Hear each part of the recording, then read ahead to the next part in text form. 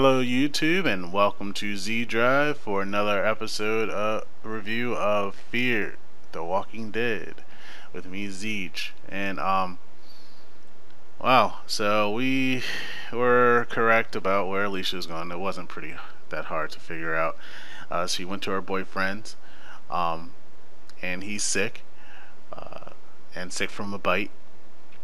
And I believe Travis handled Alicia pretty well in that situation, where he kind of like was tending to the boyfriend to get her away from the boyfriend. Um, and the mom, she was kind of get away, just get away, and didn't explain anything to her at the time, so she wouldn't understand why she's acting that way. Um, so I thought that was really good with the scene with the boyfriend, but they learned that it can possibly happen different ways. Um, this episode, like it's setting up, okay, a bite can change possibly. They don't know definitely yet, but it makes you sick possibly. Um, and they know when you die, you come back. So, but they all finally get home, and this is a kind of question I have for you, the viewer. When do you tell your neighbors, or do you tell your neighbors about what you've seen and what's going on? Probably depends how close you are with them, I guess. But and when do you tell your family?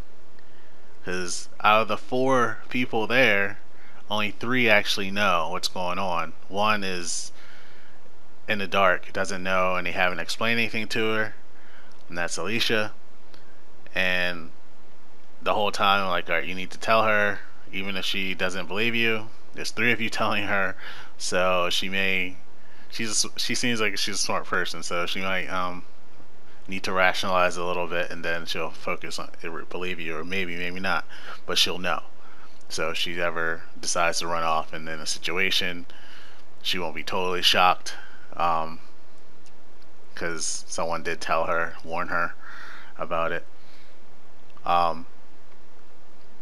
But that was like my biggest thing about the episode, because it was definitely a theme of the episode, um, with her not knowing. But then we have Travis. He leaves off to go get his son Chris and Lisa, uh, his son's mother. Uh, but but then after that, Madison. I'll touch base on that again. But Madison goes to the school to get drugs for Nick, which I thought was a good idea because of um, they had the police at the school and the stuff they confiscate off the kids and stuff at the school. And she checked the different lockers, the police lockers for that. And Tobias shows up. He's there to get food, and he asks for his knife, which I thought was kind of funny. But so we know what goes down with Madison, and she has her moment where she has to take out the principal. But do you guys think Tobias is going to survive? Because he was all about staying in a group, and he's not in a group, and he didn't want to go with Madison. So do you think he was scratched for a bit and thinks he's infected? Because he was knowledgeable. He has been obviously reading up stuff on the internet about it, so he was more knowledgeable than anyone else. And also, the school trip for Tobias was kind of for nothing. They didn't leave with any food. It was like, you did all that, you went through all that, and you don't take any food with you. So wasted food run. Alright, and then we get Madison back home, and she's in shock. She's traumatized. She's trying to hold it together in front of Nick and Alicia, but she's traumatized and in shock. And I think at this point it's harder for her to even tell Alicia. It would have been better to say it earlier, what's going on, because if she saying it is saying it's true and realizing, but she's already kind of said that to Nick that it's real. But I guess it's realizing it for herself completely, what's going on. And then Travis and Lisa, I believe that's her name, and Chris, they're down in the city, kind of in the middle of everything, and I like the relationship they're building with Travis and Lisa. Um, it's a nice name. It's not like they hate each other. Um, it's just they have their boundaries and they're trying to go about raising their kid and having their family brought up, but also have their separate lives. Um, but I do like that Lisa notices Travis is in distress, and when she was giving him a hard time at first because she didn't know what was going on, then she started to see how he was reacting. Which Travis does not seem like a guy that's going to panic in most situations, and he's still holding his cool pretty much, I think.